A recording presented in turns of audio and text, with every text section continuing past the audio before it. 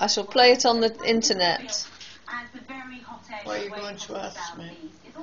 What's it like to be 96? Not much difference from when I was 95, but a little bit older and a little bit wiser. And what do you think of life now compared to when you were younger? No, sometimes it's miserable, sometimes I'm alright, sometimes I'm not. Each day varies from day to day. What about The most problem I have is dealing with people. Why is that? Because everybody's different and, you know, I mean, is that, am I speaking on there now?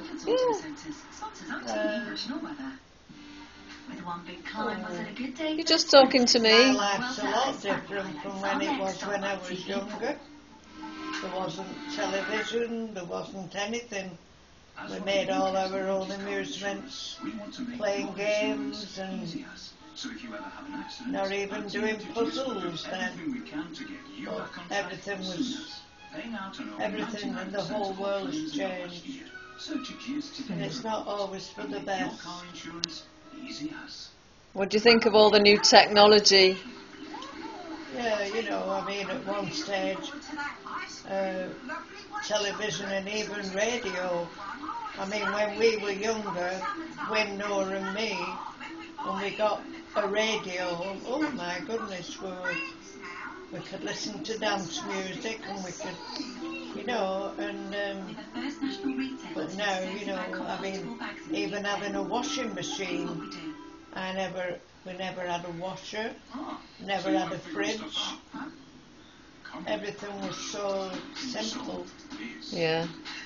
Not like it is now.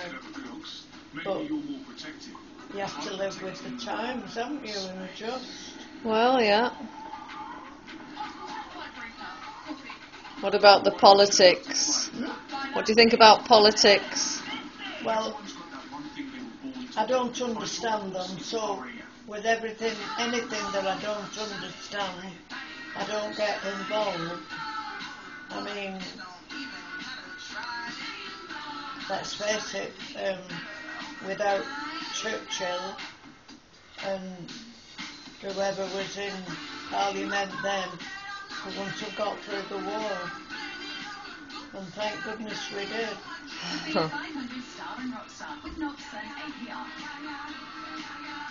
So, I was 16 when the war broke out, so went all through the blackout and rationing and just took it all in your stride and you didn't, just got on with it, you know.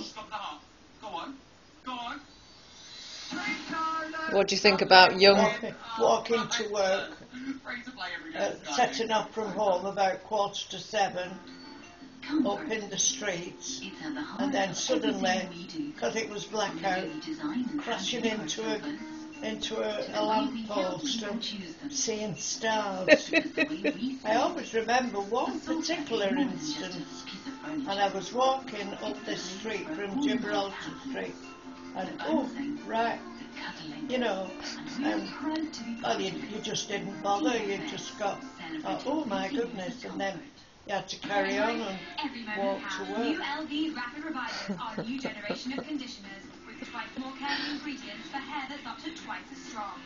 Intense nourishment with no So I mean, there's not a lot of younger people now start work at 7 o'clock, is there really?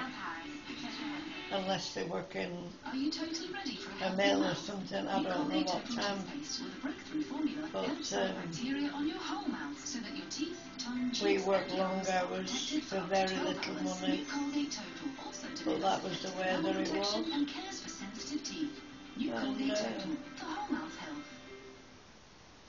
that was it. From the latest probiotics to remedies for tummy problems, we're talking. What do you think about youngsters these days?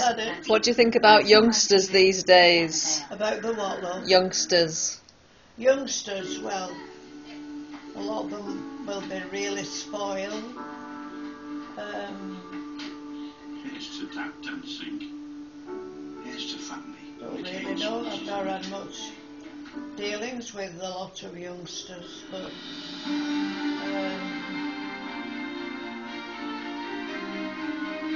probably different than when I was younger, you know.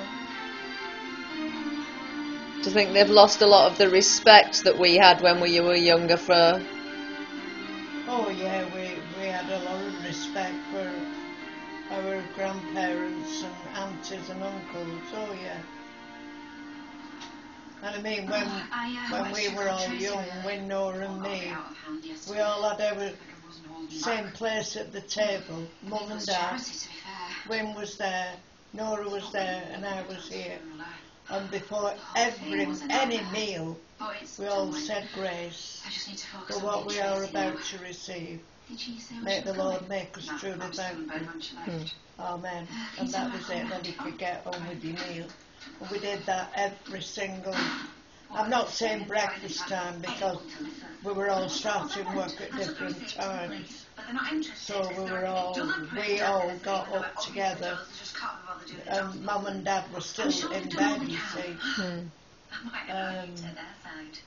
But we, you know, got up on our own. We made some lunch.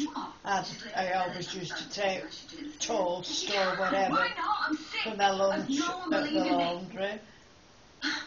And that was life, part of life. Yeah, because there was no place to go and buy a sandwich. Pardon? There was no place to go and buy a sandwich when you were working. You always took your own. And I mean, I used to go up the garden at Melbourne Road and get a tomato off and go to some bread and butter and eat the tomato and the bread. And you couldn't wait to get your drink. And there used to be this girl who used to come round and collect your tea and your sugar and coffee, and you all had your own mug. And then she used to go up in the room upstairs and brew them all. And then when you could see all the cups, you know, smoking, you knew that it was nearly lunchtime. And you couldn't wait for the buzzer to go and get something to eat. There's nothing left for me here. Oh, what about Eliza? Is there nothing left for her? Apart from me, all your whole of your days were all mapped out. The same things day after day, day after day. It's the children with cerebral palsy, and it'll be perfect for her. And I've got a friend who runs wedding shows all across the northeast, and she said that I can stay until I find somewhere for me. Is there anything in your life that you wish you'd done that you didn't do? Pardon? Is there anything in life that you wish you'd done that you didn't do? Because it is not happening. This is not your decision. I don't. Missed out on watching Archie grow. I don't know. I think I was always in that kind of a world where it was like singing and tap dancing and toe dancing. Maybe I'd like to have been. I've always said going on the stage but not sweeping it. Yeah, I were always into that world of ballet dances and, you know, ballet clothes and pretending I could toe dance, you know. Come on, lads. Sprint finish. So I really should have, you know, maybe deep down I should have been either a dancer or something on the stage, I don't know. Oh, no way, seriously. You're not thinking of driving this thing, right? What's wrong with it? You have to ask. You're running a business. You need a car. It's for both of you, obviously. What's the thing you remember most about the war? About the war? Billy, could you say thanks? That I'm not after anything if that's what you Hearing on the radio we are at war with Germany and saying to my father, what does all this mean now? I mean, I was 16, so I mean, I was at an age where I should have been a little bit intelligent. And my father said, well, you know, there'll be bombers coming over and we'll have bombs and people will have to go to war, join up and that, you know. And then we left it at that. And then we all had to get my blackout curtain. And I remember buying, my mum bought this very, very dark green material. And Wynne made the curtains with rufflet tape. And, you know, we had to make sure there wasn't a chink of light showing. Nobody was allowed to smoke outside. And everything was black out. There wasn't a light in the streets. And you all had a torch, you know. But I mean, the most thing I remember about the war, when I was walking up Dean and moonlight night and seeing all the German planes in the sky, and me thinking, oh, they're close. And I just happened to get in the air raid shelter at the end of Punch Street, and the whole of Punch Street was bombed. So you see, if I hadn't have got in the shelter that night, I would have been killed. It's as simple as that. Yeah. I wouldn't have been here.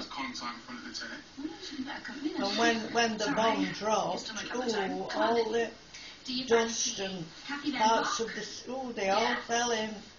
And I wasn't injured, but I was covered in dust. And all I remember was the air raid warden shouting, is there anybody down there? And of course I shouted, yes, it's me, you know. And he came down then and asked me where I lived and took me back home. So you were by yourself? You were by yourself? Oh, yeah, I was by myself. I'd walked home, you see. Could have missed the tram, which I always did. And he's not answering his phone. And then my father took me out on the Monday morning and said, look, and every window in every shop and every house was out. What are you going to do about it? Is that it? And he just said, you know, and I said, well, that's why I got in the shelter, you know. If I hadn't have got in the shelter, I would have been killed with shrapnel or whatever, or seriously injured. So you see, it wasn't meant to be, was it? No. I still had to be alive till I'm 96. But I don't know what's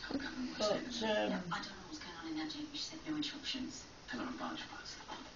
I mean, How's she doing business with you? it was the war and you didn't dwell on it, you know, and just got on with things. Everything, food was rationed and we had to make do and mend. And Sorry, we can come back later if you want for a bit of... Of little luxuries. It's going on very well, the conversation. Oh, you're doing very well, yes. So if you could say something to everybody in the world about what you feel now, was there anything that you would say to people about living their life in the best way? Don't do anything when you're younger to make your parents worry about you. Because, I mean, when you are young, well, you just don't think about things like that. Whereas I've got older, and me, how I worry about even Janet and Susan and Catherine, even though they've grown up, and you. So, I mean, my parents, and I mean, I'm not saying I didn't give a damn, but I mean, I'd be dancing at the Palais and knowing full well I should have caught the last tram, but you don't. Then you walk, you know, you're walking home, and I'm saying to myself, oh, I must be stupid. Why didn't I come out earlier? But you see, when you're young, you do things that you know you wouldn't do when you're older. Yeah. So you do learn something as you go through life. Thinking I wished I'd done that different. No matter where you are, you're still going to be left asking the same questions. Yeah. You're right. Any more questions, love? Yeah. It's clear, isn't it? Anyway, how about I get back to the farm? No, I can't really say Thank you for letting me I've any big regrets in my life. I mean, See you later. if I'd have stayed true Right then. to Richard Dick Battersby, I wouldn't have had See ya. Mum or Susan, Catherine, you. So, you know, that's it in a nutshell, isn't it? Yeah, yeah. That's awful. Part of his relationship. Yeah, me too. I mean, like talking about Burnden Park now. I remembered I'd only just started going out with your grandpa. And I mean, I knew where he lived, but I'd never met Grandma and Grandpa She Entwistle. offered me a fortune. And when I heard about all the barriers collapsing, I immediately walked from Melbourne Road right up Willers Lane and onto Dobble and knocked at the door. Oh, I guess And making a stand. Grandma Entwistle came to the door and I said, oh, I said, I'm just inquiring about Percy, you know, being, and she more or less just probably shouted of your grandpa to come to the door. And he said, oh, I said, you're all right. And he said, yeah. And then he like kind of walked me back home then. So I mean, that was the first Al Chapman. time I'd ever met Grandma, and her knowing that there was something going on between us. Al and I are business partners, and thanks to Nicola selling him her Watson And, share, we are now the majority shareholders. The rest of is Shalman history. And then you let it burn to Can you play all that back to me? Call the factory Yeah. workers. I think it's time we had our first tea meeting.